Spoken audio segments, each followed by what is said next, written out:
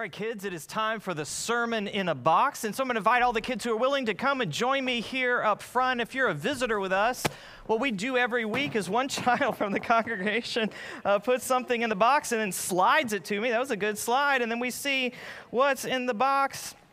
And we try to find a lesson about God's word, about Jesus, from what we have in the box. And it's good to have visitors with us. Thanks for joining us this morning.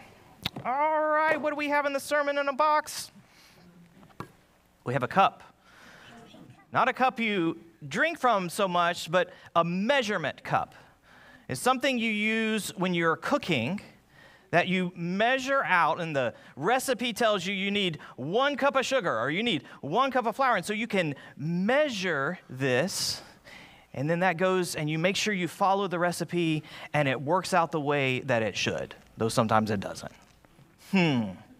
Are there any measurements in the Bible? There are not maybe any measurement cups, but there are measures. You know, God tells his people in the Old Testament to build a house. And it's a house for him because he wants to dwell with his people. He wants to live with his people. He wants to be close to them.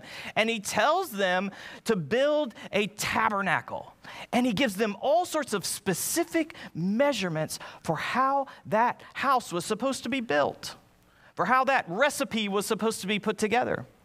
And it can be really strange to read that in the Bible. There's all these measurements that we don't understand, and they seem really boring, and our eyes glaze over, and we say, let's get to some exciting stories. But those measurements are important because you know what they tell us? They tell us that God wants to be with us, that God is committed to making his home with us, that he wants to be near to us, and he's so committed to that, he has his people build that house, and then that points us to Jesus, who is even better than the house, and Jesus is God with us, and Jesus has a love for us that cannot be measured. It can't be measured. It overflows this cup. And in Jesus, God always comes to live with us. That was a great sermon in the box. Thank you. That was a good one. All right. Matthew and Tina, can I say?